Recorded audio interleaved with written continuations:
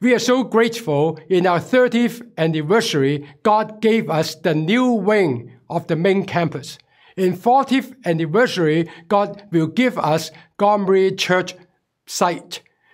I will take the time to welcome the Gormley Church congregations. Part of them will join the Gormley campus English worship.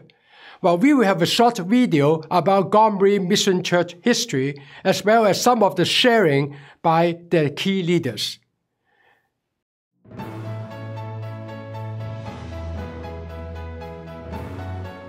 Gormley Church 係喺1873年建立嘅，到依家已經有140幾年嘅歷史啦。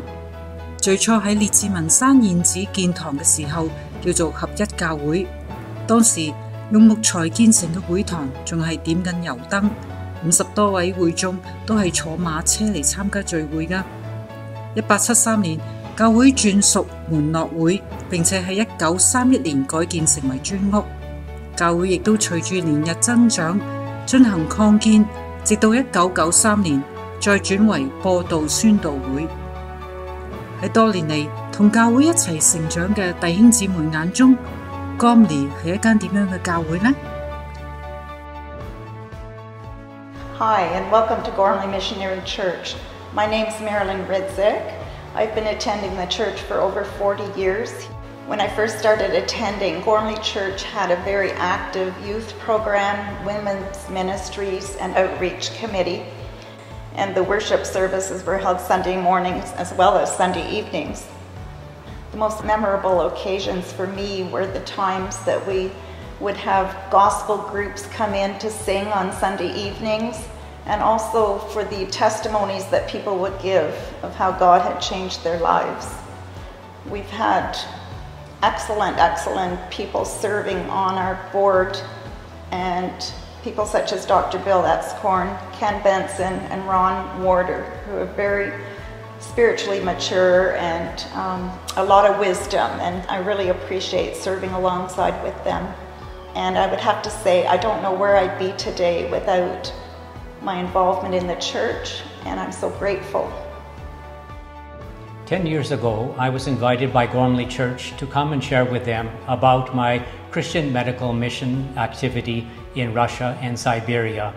What I saw was a church that had a yearning and had a deep faithfulness to share Jesus Christ, His good news, and His love. They were and continue putting that into practice through supporting missionaries around the world and locally. Moreover, they are purposeful in carrying out that missional mindset in their own daily lives through living out the great commandment, which is to love God and love neighbor, and in following the Great Commission, that is in inviting others to repent of their sins and to commit to following Jesus Christ. This excited me very much, that I saw a church was serious about deepening their faith in Jesus, in following Him, and in serving Him. It reminded me very much of the vibrancy of the early church that we read about in the book of Acts. I wanted very much to be a part of such a church, to follow them and to support them in what they were doing, and in turn to have Spirit-led support for where God was calling me to serve Him.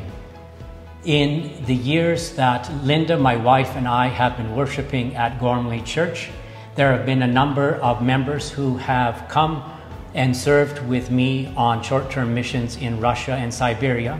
Gormley's mission is loving God, loving people, making disciples. Hello, my name is Linda Etzkorn. I'm the wife of Dr. Etzkorn, and we've been attending Gormley for the past 10 years or so. The 5 things that I love about Gormley is, firstly, we're a small congregation where the sharing is more personal and is family-oriented. Number 2, my faith has grown tremendously through the amazing teachings of the pastors at Gormley. And thirdly, it's amazing to see how the different ministries are being covered in spite of it being a small congregation. The members have joy, and they're committed to their tasks at the church in the different ministries. And number 4, since I love food and I love organizing, I volunteered myself to be a member of the kitchen committee, where we prepare the dining room and serve food coming from the different members of the church and clean up after. So I love doing that. Lastly, it's a wonderful community, and we are just very grateful to God for what He is doing in transforming lives at Gormley. Thank you.